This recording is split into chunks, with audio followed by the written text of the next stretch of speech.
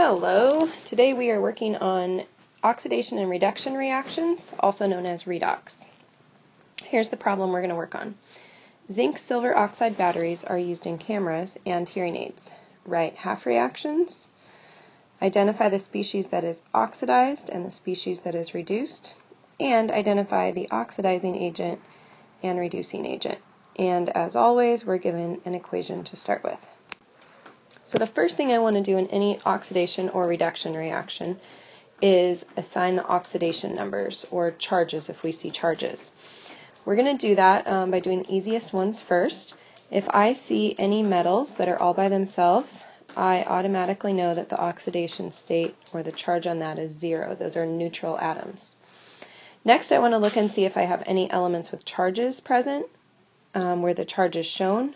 I do not see any of those, so I'm going to move on to the next thing, which is look for main group elements, those ones in group 1, 2, 3, 4, 5, 6, 7 that have charges that are fixed. So I see oxygen, which I know always gets a charge of 2-, and from that I can figure everything else out. If oxygen's 2- here, that tells me that the zinc must be 2+, and over here I have 2 silvers to go with 1 oxygen, so each silver must have an oxidation number of 1.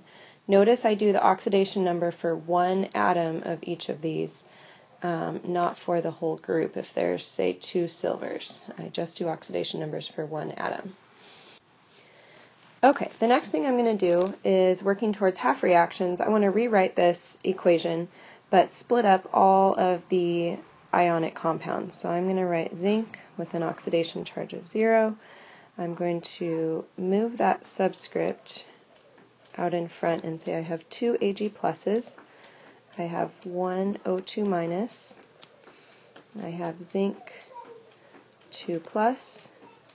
I have O2- plus 2 Ag silver that are neutral.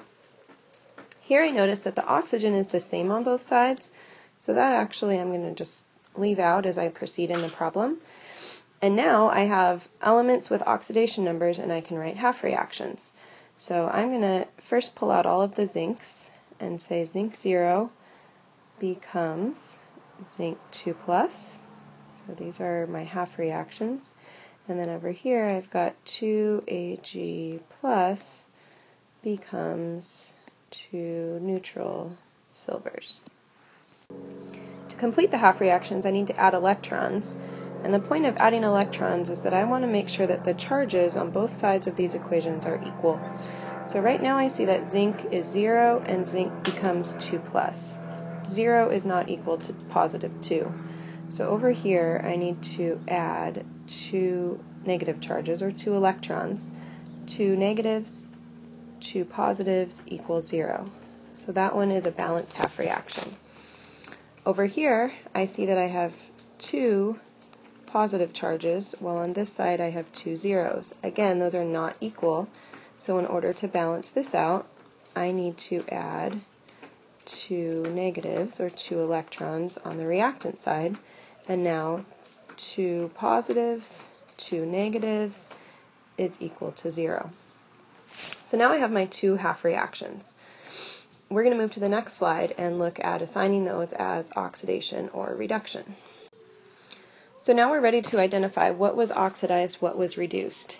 When we identify those species, we are only looking at reactants. We assign a reactant that was oxidized, a reactant that was reduced.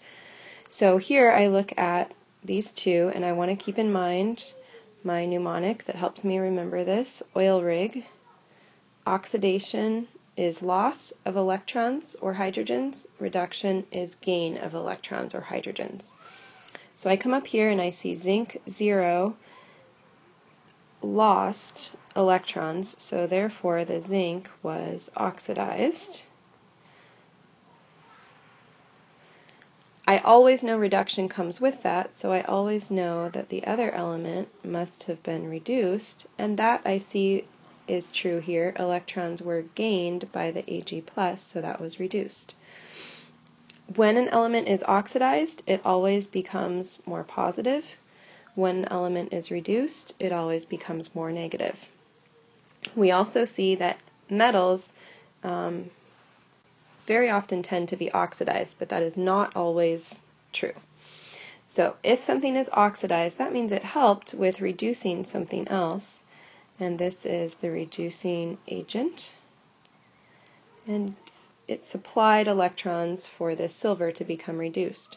Over here, if it was reduced, it helped something become oxidized, so this silver plus is also referred to as the oxidizing agent. Before we wrap up, I want to show you one more thing. Do you really need to do these half reactions to figure out oxidation and reduction? The answer is no, so let's move to the next page and we'll see how we could do this without a half reaction. So if at this point you have all of your oxidation numbers figured out, I can just link elements here, zinc and zinc here, and I notice that zinc became more positive. Oxidation is loss of electrons, which always means I become more positive. So I know that zinc was oxidized. And then I can match up the silvers here and see it went from +1 to 0. Reduction is gain of electrons, which always leads to a more negative oxidation number.